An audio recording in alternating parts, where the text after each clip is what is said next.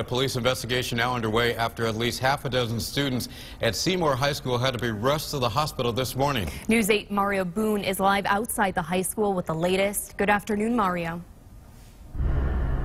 Well, this is a breaking story, as you said, and what we know right now, according to school leaders, multiple students became sick around 8:30 this morning after taking some type of vaping pen device here at the school, and it happened again at Seymour High School, which is behind me here. We do have some video because moments after we arrived here, we saw 2 ambulances pull up to treat some of the sickened students. Now, according to other students inside the school who are friends of the victims, the kids were vaping liquid marijuana. Now, that is according to students, not confirmed by officials. At least 2 stay-put orders given for the school, while police brought in to use drug-sniffing canines to sweep the entire building. Now, a moment ago, the superintendent told us that he is taking this matter very seriously as a police investigation now underway. And we did talk to a former student who lives just next to the school. Listen to what she said.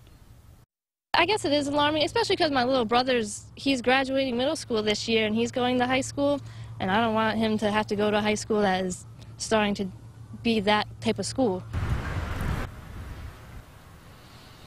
All right, back live here from the school. Now, we do plan to have much more on this developing story. I have been in touch all morning with the first selectman here in Seymour. We expect to get more reaction from him. And school appears to be dismissing. We've seen a steady stream of students to begin to flow out of the building. We're going to try and talk to some of them as well and have much more on this developing story first on WTNH.com and then back here at 5 p.m. We are live from Seymour outside the high school. I'm Mario Boone, News 8.